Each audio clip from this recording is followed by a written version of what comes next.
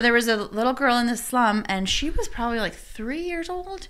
And we just noticed her walking down through the houses in this like kind of mud area, and she had this water bottle that was clearly from, I don't know if it was from, well, she had a plastic water bottle, but she had gone to the river behind this community to fill it up with water from the river, and she had, it looked like chocolate milk. Literally, it was like she was drinking a water bottle filled with chocolate milk, and she would drink it and she would kind of spit it back out onto her dress, and then she would take another sip and spit it back out.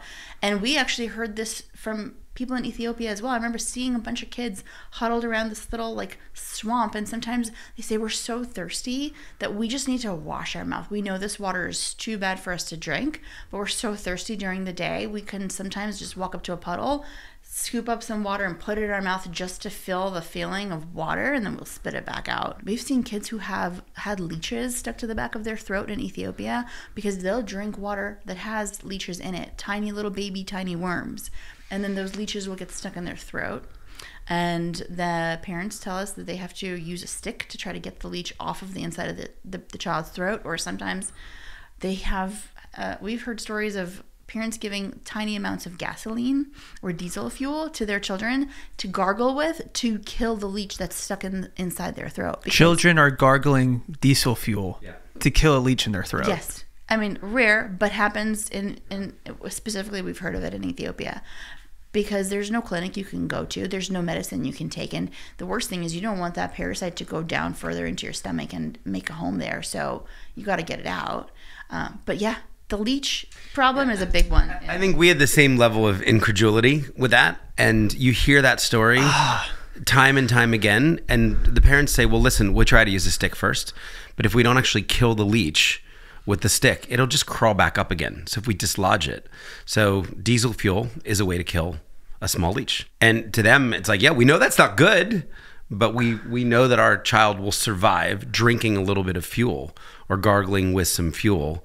And the leech, if it's left alone, will just continue to suck blood, get larger and larger, and then will block the throat. So that's a greater risk.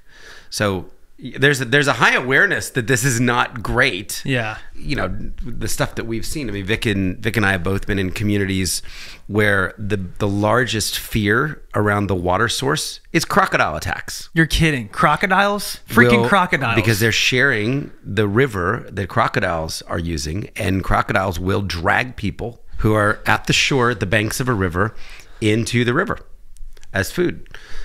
Are these kids? Are these adults? Well, they don't let the kids. And you know, again, so the first time you hear that, you're like, haha, no way. It's like, it sounds made up. Somebody committed suicide because they dropped their water. You hear dozens and dozens of different communities, different rivers, different countries, crocodile attacks, and they start naming, oh yeah, Sarah, or Midam, you know, came here and was dragged off. They specifically will name the women who were dragged off by crocodiles. And then in a lot of these sources, they'll drag a bunch of kind of light branches to the side and try to create a little area and an early warning system. So like a little cove that the women will walk into the river. And if any of those branches start moving, they know there's a croc in the water, and then they run out. Are the men yes, the men the ones not getting? Because you keep mentioning women. You talk about a 13-year-old girl. It's always the women in the 72 countries that I have been to around the world. I have never experienced men culturally getting water. It is always the role of the women and girls. The men at best are farming, or they're working with livestock, or they're working in a factory. They're trying to provide income for food. And it's always the women, whether I'm in Africa or India or Southeast Asia or Central and South America, it's the women's role to go get the water. So this puts women and girls at risk of crocodile attack, risk of hyena and lion attack, risk of rape. We hear many stories of gender violence, of a 13-year-old girl who's walking 5 or 6 hours, sometimes, you know, through the forest, sometimes out in a desert, and will be raped on that walk because she's far away from home. So, you know, the women are typically always trying to walk in at least pairs. You know, again, this is an issue. I mean, you know, Vic was, I think, represents a lot of people.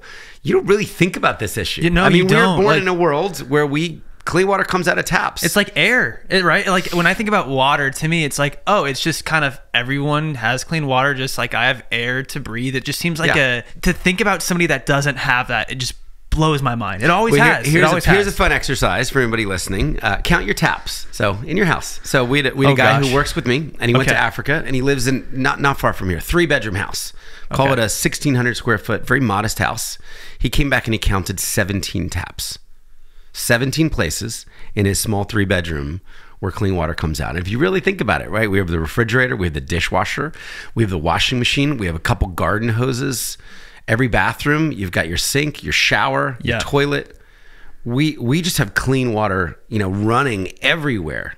Yeah. Bigger homes, 100 taps. And a tenth of the world, 700 million people, don't have one.